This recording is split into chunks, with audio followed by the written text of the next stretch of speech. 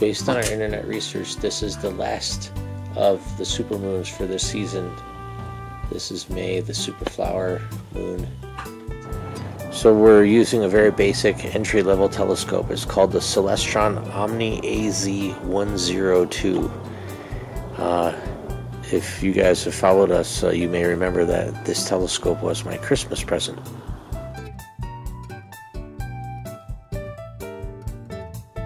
Can you see it? Yeah, it looks kind of funny. Especially.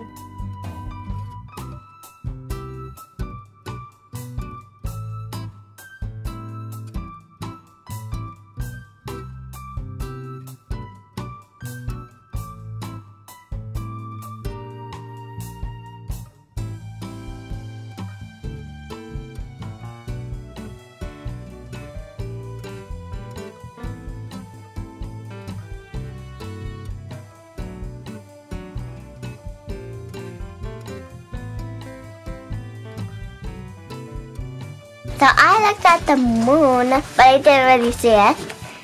It's pretty cloudy, so I'm not gonna look again. No, it's okay now. Look, it's not cloudy now. But it looks kind of cloudy. Look at No. that. Today is May 7th and it's 10:27 p.m. We are looking at the last of the supermoons for 2020.